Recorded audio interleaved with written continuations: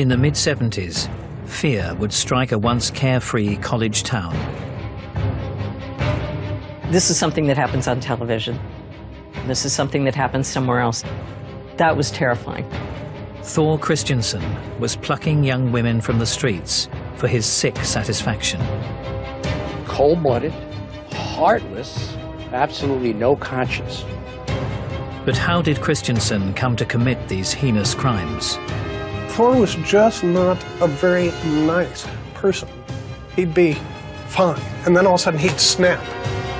And was he born to kill? His eyes got focused, and he was telling me they deserved it.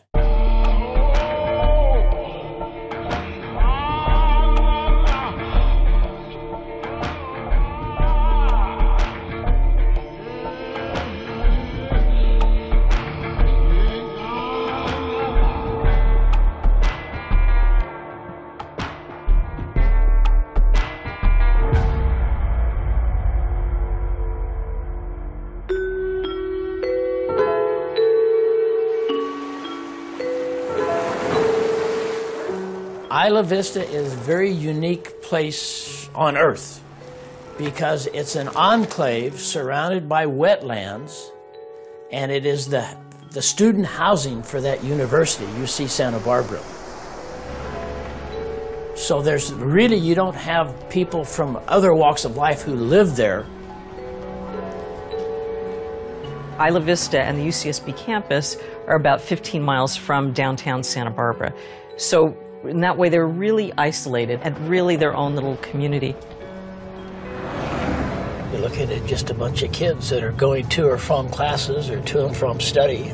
In the evening, it's like a bunch of ants that have been turned loose looking for sugar. In the mid-1970s, Isla Vista was an idyllic, hopeful place.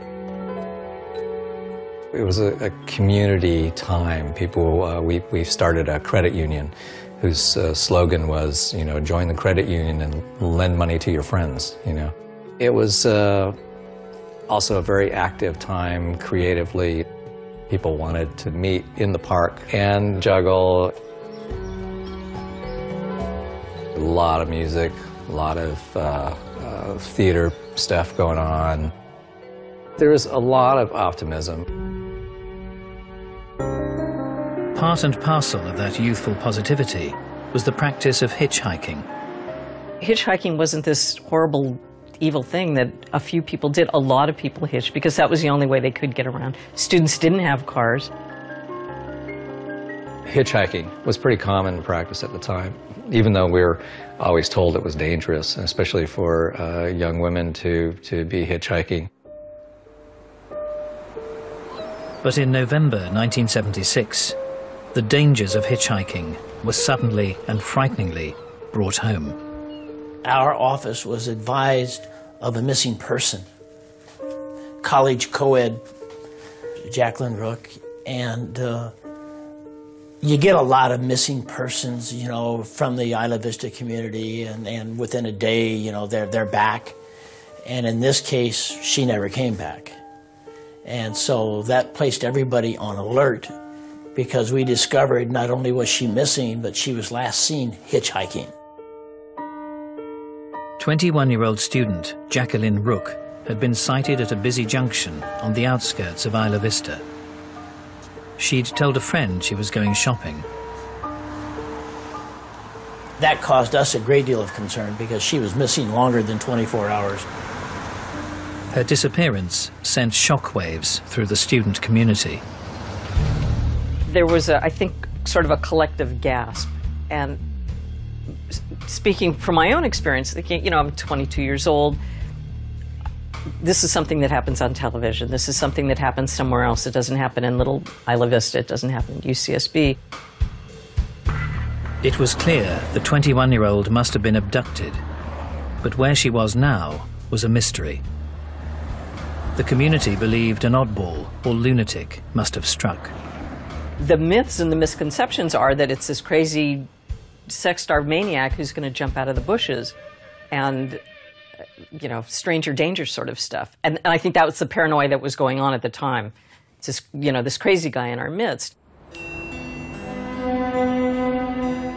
Watching the events with interest was a young local. Thor Christiansen had grown up in a unique town not 40 miles away from the campus. Solvang started in 1911 by a bunch of Danish immigrants that purchased this land and started a Danish community.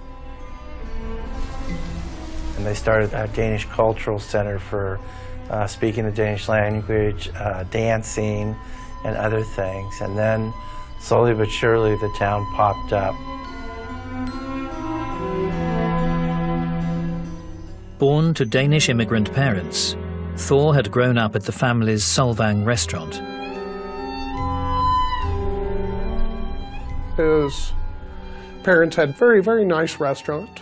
His parents very nice, Thor's very nice. We always, played together. But then as we started getting into like 6th, 7th grade, well, he was finding small animals at first, and he'd just step on them and kill them.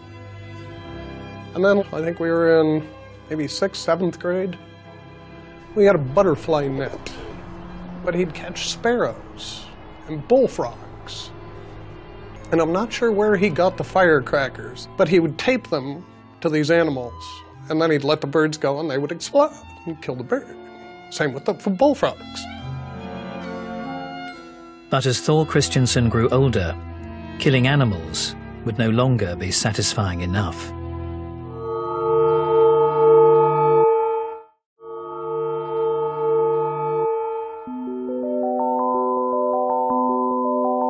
In the mid-1970s, the student community of Isla Vista, near Santa Barbara, had seemed a perfect idyll.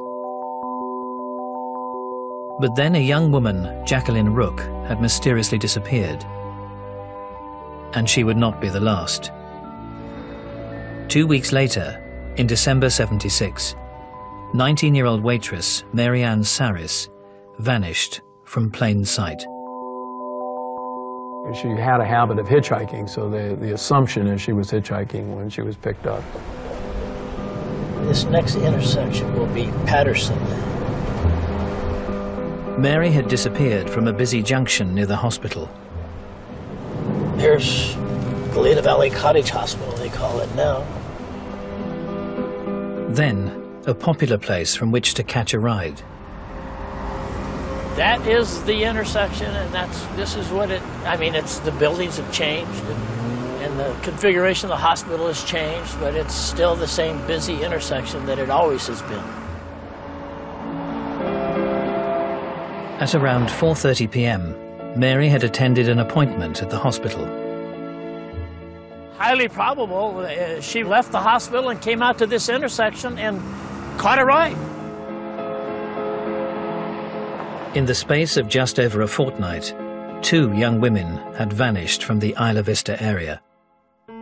When Jackie disappeared, that was one, and in some ways it was almost easy to dismiss that. It's a one-time thing.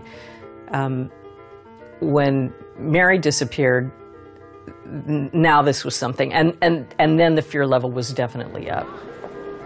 It wasn't some bad part of town, it was in our own community. We were also scared because it was this stranger danger thing. Who was this guy? Nobody had any clue. We had no idea, and there was a feeling like we're being targeted, or it's here. It's not just somebody passing through. People were really scared, and they thought it was somebody perhaps in their midst. Despite a huge police operation, investigators were baffled by the disappearances. Not only was patrol operations involved, our criminal investigations, our detectives were involved in that. In those days, our detective bureau was 3 times the size we are now, and they had quite an extensive team trying to follow up leads and things of that nature, trying to determine who this perpetrator was. Nobody saw anything. There was really no leads that we can speak of.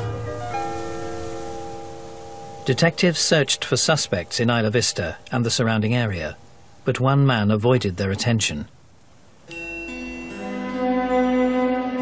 Thor Christiansen had grown up in the nearby Danish community of Solvang. From an early age, others had noticed a dark side to Thor's personality. My mother never liked Thor Christiansen. My mother always said, I don't like that. Look at that kid. I don't like him, Ronnie. As we got into 7th grade, every morning at recess, after we'd finished playing basketball, Thor would kick my basketball across the yard. And I'd have to go get it, and I'd be late to class. Thor was just not a very nice person. He'd be fine, and then all of a sudden he'd snap. And he'd just be mean and nasty. And I don't know why. His dad wasn't real nice to him. His dad was a hardcore alcoholic, and he was a pretty mean guy. And he beat up on Thor. When a parent is an alcoholic, often they're very unpredictable. You never know when they're going to treat you harshly or even hit you from out of nowhere. So children of alcoholics often have issues with controlling their world and controlling others. By his early teens, Christiansen was showing signs of an addictive nature. Let's see, in 7th grade, what are you, 12? It was the first time I ever had a beer, because I was hanging out with Thor, and he got us a beer. And that was my first beer. Didn't like it at all. But I think Thor started drinking at a very, very early age. Unfortunately, the tendency to become alcoholic is somewhat hereditary, 15 to 20%. So some of that tendency to get into the alcohol would be related.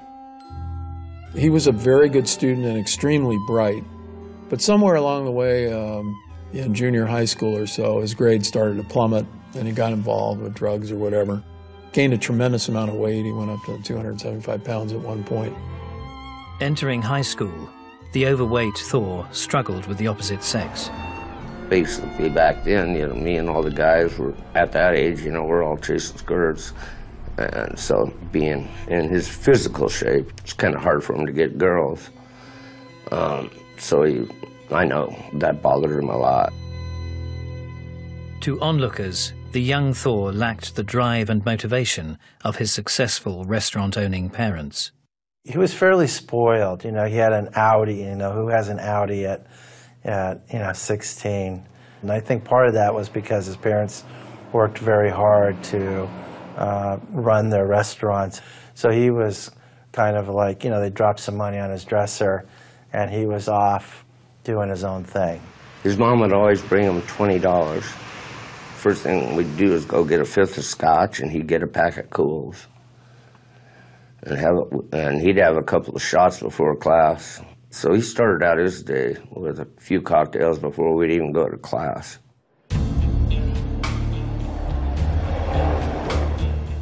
Years later, in Isla Vista, the disappearance of Jacqueline Rook and Mary Saris would spur the frightened young community into action. A lot of people hitched because that was the only way they could get around. So now this was really an issue. People were really scared. So posters started going up, flyers started going up.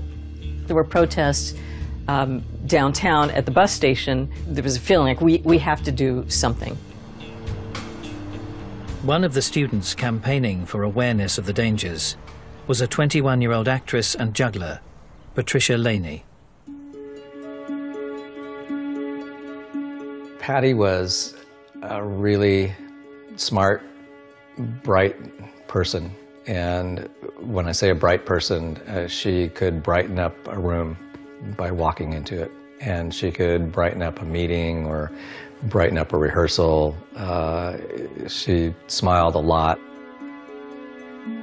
She was very active in a lot of different community organizations, whether it was the credit union that we formed or the food cooperative or the medical clinic. A lot of people knew her. She was very active in the community. We were close, and we decided to do a show together. There were, I think, 6 of us at the time. And the show we were going to do, we took the story of Peter Pan. And there was this Wendy character. And since there were 5 guys and Patty, it would seem, that's probably what drew us to the show. So we were rehearsing probably twice a week.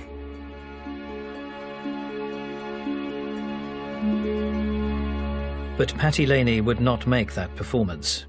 On the 18th of January, she vanished into thin air.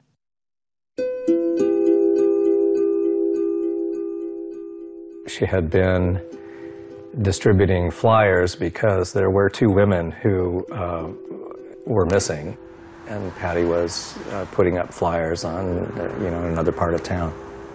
One of the members of the theater group was supposed to pick her up, and he was late, and we just never knew what happened.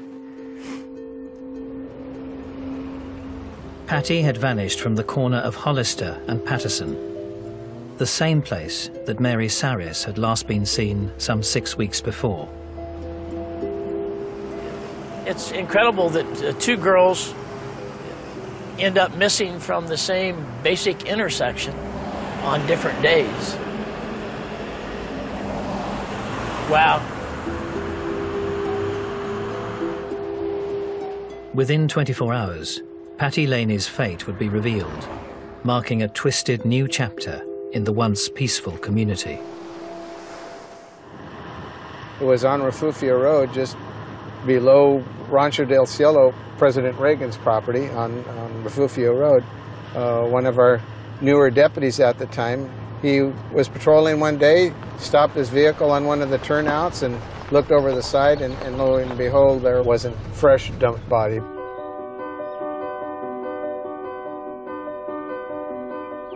Her body was stripped. The clothing, her backpack, and other effects was found about 0.8 of a mile from where she was found.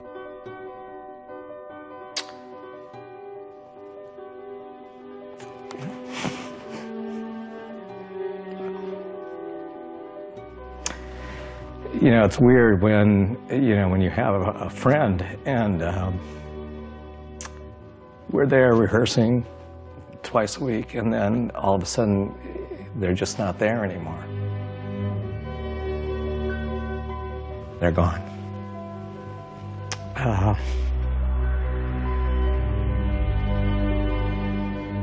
Patricia Laney had been shot in the side of the head and discarded near the road. But as distressing as the discovery of her body was, it provided detectives with their first clues as to the identity of her abductor. It's a rather remote road, and someone who didn't know this road may not pick this road to drive on. It had indications that someone was familiar with this road and where it would take them. As well as the suggestion that the perpetrator had local knowledge, investigators discovered another clue nearby. We found white paper towels similar to what you would find in a restaurant near the body, and they subsequently processed those white paper towels, and they got some latent prints in the victim's blood and the suspect's fingerprints. And that made us believe that probably what happened is that he pulled the gun out, he shot her, kicked her out the car door, but she bled inside his car, and he used these towels to clean up the mess and then threw everything out, not knowing that he left his latent fingerprints and her blood on these paper towels.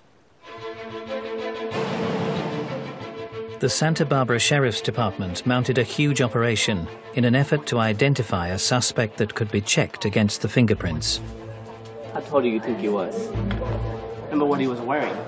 Do you know which way he walked? Remember, fingerprints do you no good if you don't have something to compare them to. This person had never been arrested, so there were no fingerprints on file. And so we had evidence that would say who did it, but we didn't have a way to find out who they belonged to. While detectives searched for a suspect, the community was left in fearful limbo. Patty was one of the people who was very active when the other two women had disappeared. Patty was the one who started making flyers and getting the word out and looking at protests and demonstrations, and she became a victim. So that I think that added another layer of fear for all of us. If it can happen to Patty, somebody who's aware, then truly it can be any of us. So that was terrifying. We were very frustrated because we couldn't come up with information that told us who to go look for. The usual picture is a 28-ish, under 30, white guy. Why they're white, I don't have the answer to that. And usually of a borderline personality, schizoid, paranoid, narcissistic, trouble relating to others. We used the FBI, and the FBI said, when you're profiling, you're looking for a younger person that's a loner. Well, there's a lot of younger persons that are loners that attend that university and live in this area. One such loner was Thor Christiansen, the 19-year-old who'd grown up in the nearby Danish community of Solvang.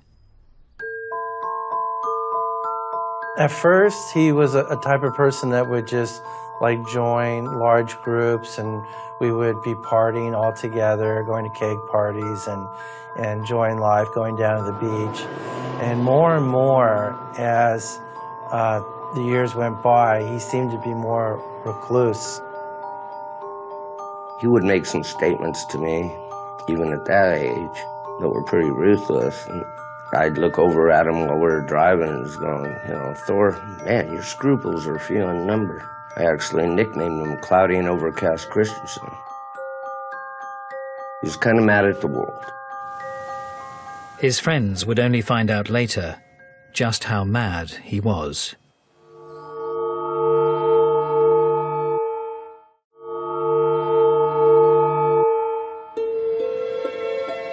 In the mid-70s, 3 young women had mysteriously vanished from the college town of Isla Vista, California. In January 1977, the body of Patricia Laney had been found dumped in a canyon, and as investigators searched nearby, they found another. 21-year-old Jacqueline Rook had been the first to disappear. After 2 months of searching, her fate was finally revealed. We found Rook in the same road, in a different location, but up the same canyon. Similar M.O., shot in the head, body dumped, not far from where the other one was found. Jacqueline had been shot twice through the skull.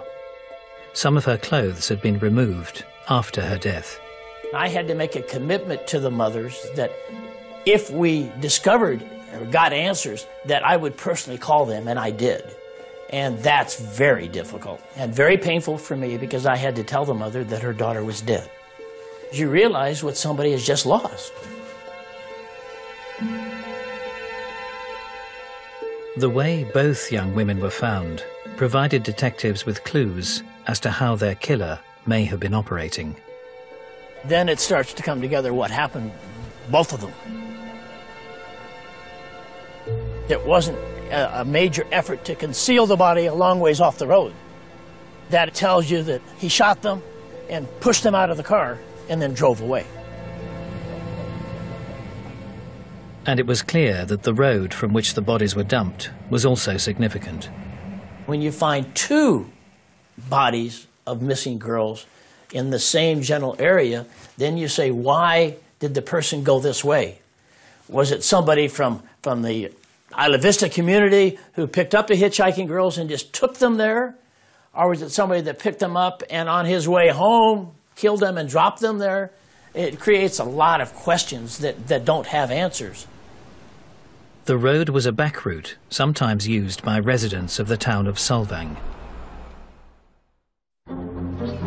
Less than a month after the discovery of the 2 bodies, local teenager Thor Christiansen had taken his friend out for a drive. Thor and I stopped at a liquor store in Goleta. Back then, you could just pull right off the highway and go right down to the cliffs, overlook the ocean. It was in a park after hours, and it was a park notoriously known for kids making out and smoking dope and things like that. Cracked a couple beers, and I was rolling up a joint. And what Thor didn't realize is he had his foot resting on the brake. So a sheriff went by. and spotted the brake lights. They cruised down. So as they approached the car, they saw bottles on the ground and realized that these kids were drinking. And he says, all right, hand me the beer. I handed it to him. And he says, all right, man, we're just going to write your ticket. And Officer Shaw says, well, I'd like to check the trunk. Thor didn't want him to check the trunk. He did not want to open that trunk. And I just said, Thor, just give him the keys and let's get out of here. They got the beer, they got our weed, let's go. Finally, he just took the keys from Thor and opened up the trunk. And a paper bag was found that was thought to have perhaps marijuana until they picked up the bag, and it was very, very heavy. And there was this .22 pistol. Despite the recent abductions and murders, Christiansen's possession of a gun was not considered unusual. At the time, in rural California, such weapons were relatively commonplace. I don't think that would have alerted anybody to a problem, especially in the mid-70s. Because, you know, it's rural and there's mountains, and a lot of people go to the mountains and target practice. It's just a normal thing for a kid like that to go out and fire his weapon in the mountains. The gun was confiscated, but Thor Christiansen was not arrested or considered a suspect in the case of the missing and murdered young women. I said, Thor, what are you doing with a pistol? He says, well, I thought, well, maybe we'd go down to the river and shoot some rabbits. But what struck me at the time was Thor was the kind of guy that really wouldn't even want to step off the sidewalk if he was going to get his feet dirty. He wasn't, he wasn't like me, a dirt bike guy or a fisherman. So it kind of didn't jive, but I didn't really think too much of it at the time. After the encounter with the police, the abductions in Isla Vista stopped. Thor Christiansen left town. When he returned several months later, friends noticed he'd slimmed down and had begun making regular trips to Los Angeles. He headed off to Oregon and came back, and he was thin, and he had fixed his dead eye. All of a sudden, he took these trips to L.A., he was out of town, and then he'd come back, and he was just super anal about keeping his car clean. And that's something I didn't really see before in him. I noticed how concerned he was about cleaning the trunk all the time. And I'd even say, Thor, why are you so worried about the trunk? You know? Ever since the publicity surrounding the hitchhiker murders, the killer had stopped striking in Isla Vista. If they're looking for someone who's going to pick up a hitchhiker, he's going to switch his MO and go to another type of easy abduction. And where's the place you go if you want a girl to jump into a stranger's car? Sunset Boulevard, Hollywood.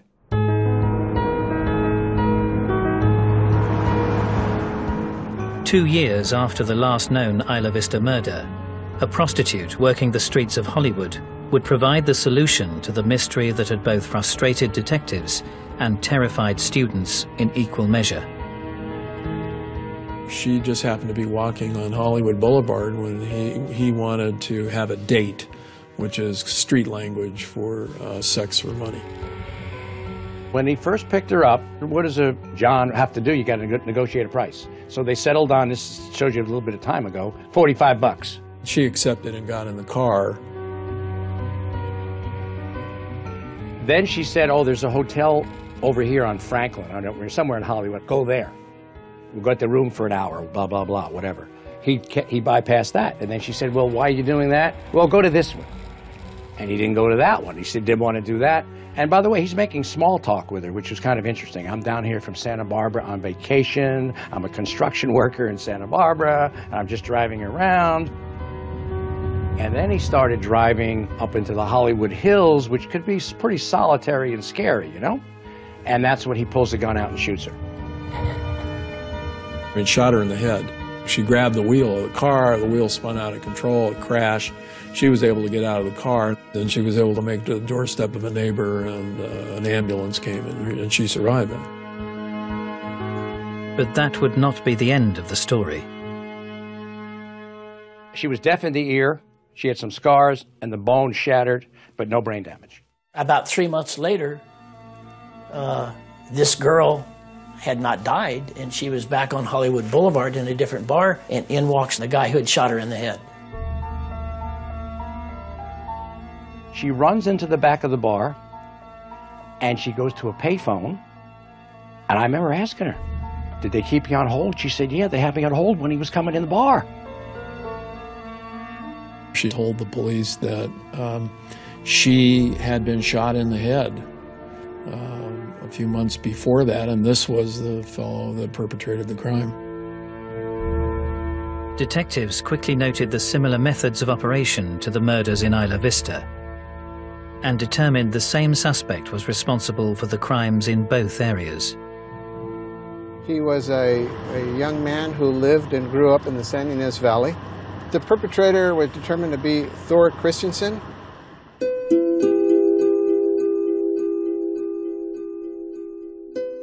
When he got arrested, I was like, really, come on. The Isla Vista murders? The hitchhiker murders? Thor? He lives up here. We were all in disbelief. You know, none of us really believed it. I didn't believe it at first. You know, I was like, nah, this can't be true. You know, it's Thor. He's a little strange, you know, cleans his car too much. But he, you know, who would think that he would go to that extreme? Wow, you know, I can't believe it, you know. But then we all started thinking about it, and it was just like too many things. You know, all of a sudden things started adding up. Investigators also discovered that Christiansen had been killing in Los Angeles.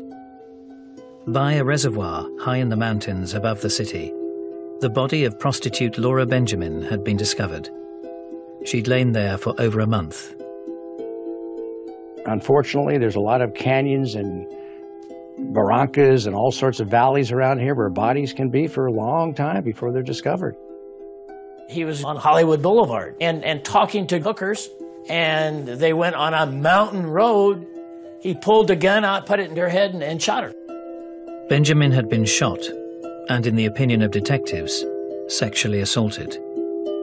I remember one time he came over and he was telling us how he would pay for hookers down in L.A. And the way he described it was like it was the best, you know, sex he's ever had, and he was just getting so into it. And I was wondering if he was talking about his victims. You know, I wasn't sure because it was very strange, and the way he was acting was very strange. Mike Kirkman, who had led the investigation into the 3 murdered Isla Vista women, had since left the sheriff's department and was employed by the defense. I got a call from my answering service that Thor Christiansen at the jail wanted to talk to me. I drove to the jail and went to the interview room, and there was Thor. I had already talked to him 1 or 2 times prior to this. And that's when this person became a different person.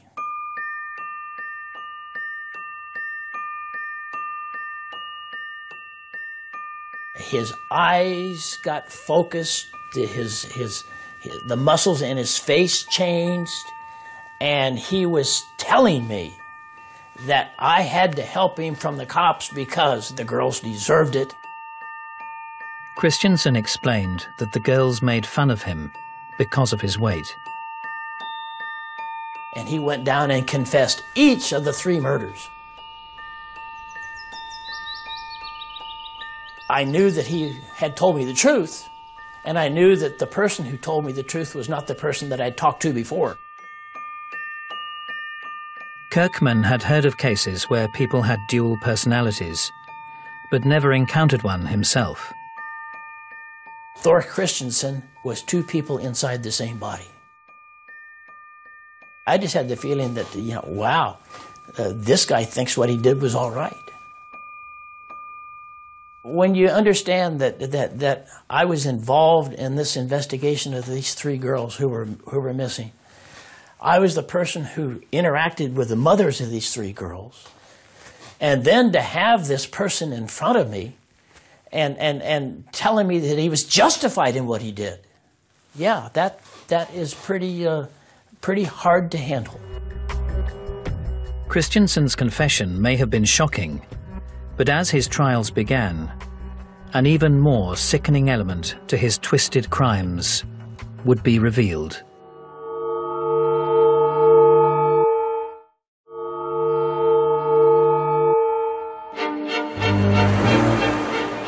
Thor Christiansen had been arrested and charged with the murders of 3 young women in the Californian student town of Isla Vista, and the murder and attempted murder of 2 prostitutes in Los Angeles. With his fingerprints and confiscated gun tying him to the crimes, he pled not guilty by reason of insanity. Dr. John Stolberg was employed by the court to assess Christiansen's state of mind at the time of the crimes. I was in a 5-by-8 room with a man charged with multiple violent murders 2 feet from me. And the first thing I noticed was a sharp pencil on the table. And I made sure I quietly got it and put it away for protection, although he didn't necessarily attack men. Christiansen would not admit his crimes, but through his interview and study of the facts, Dr. Stolberg was able to form a picture of the accused. He was very heavy. He had a lot of problems in school. And I think throughout the years, he was rejected by more and more women, and he developed more and more anger. And then that's coupled with relationship problems, impulse control problems, can't get along with people, abused substances. Thor was also revealed to be sexually insatiable. At the time of the LA murders, Thor Christiansen had been living with a steady girlfriend. She disclosed details of his appetite.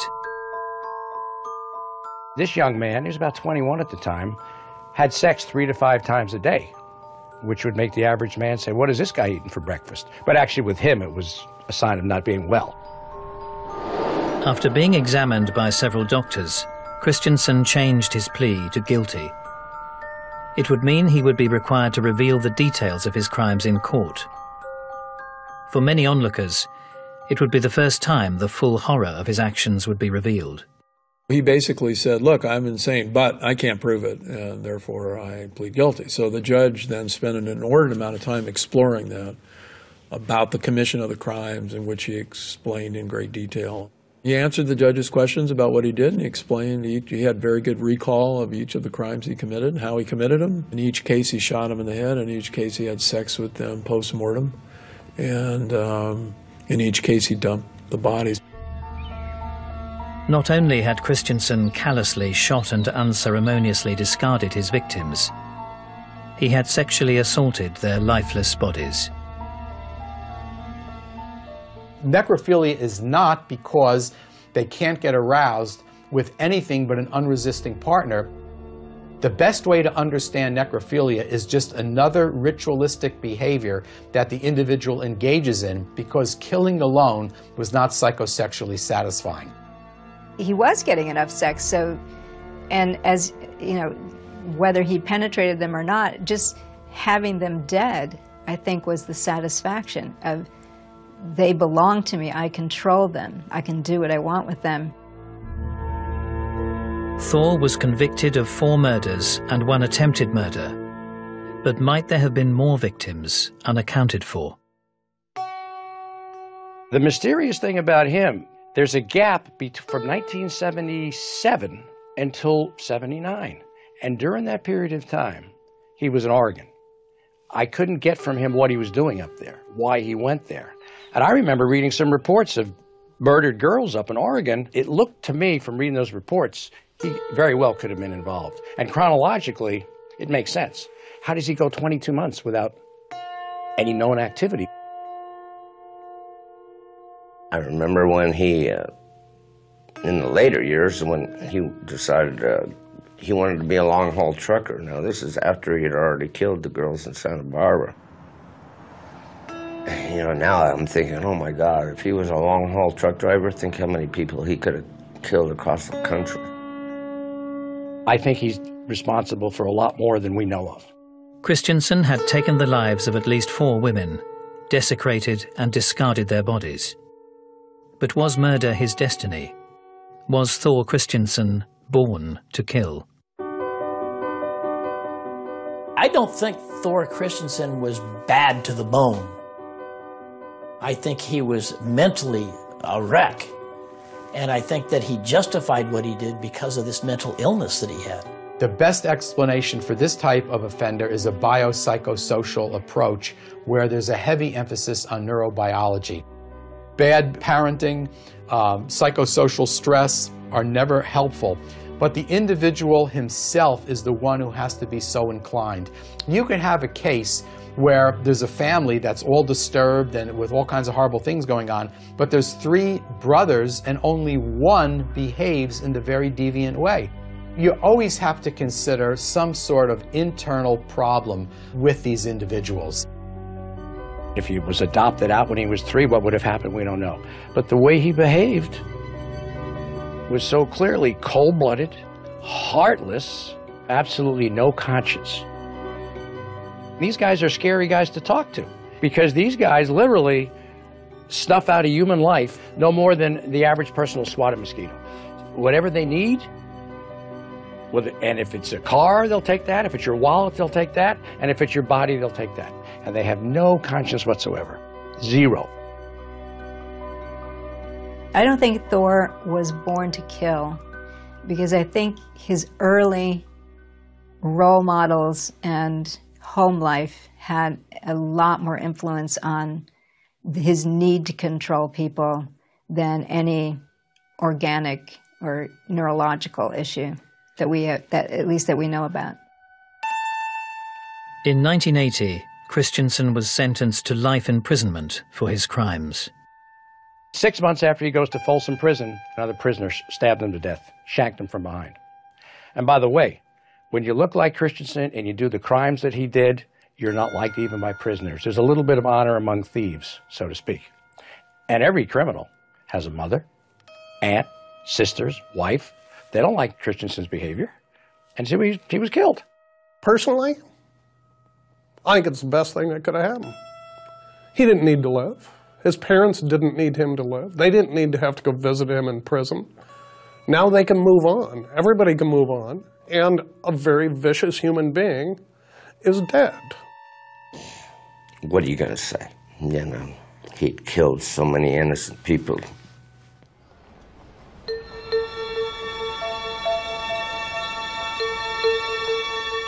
Almost 40 years since he terrified the community of Isla Vista, Thor Christiansen and his crimes are largely forgotten or unknown to the optimistic new students that populate its streets. But some will never forget. One of the things that we decided to do was to hold the memory of Patty and hold her smile and her activity and her playful spirit. And she was an avid juggler, and we decided to have a jugglers festival. People came from all over. I was amazed. It sparked something. It's been like 30-some years, and it still goes on, you know, every year. And it's a benefit for the Santa Barbara Rape Crisis Center. For the friends and families of Thor Christiansen's innocent young victims, their memories will never die.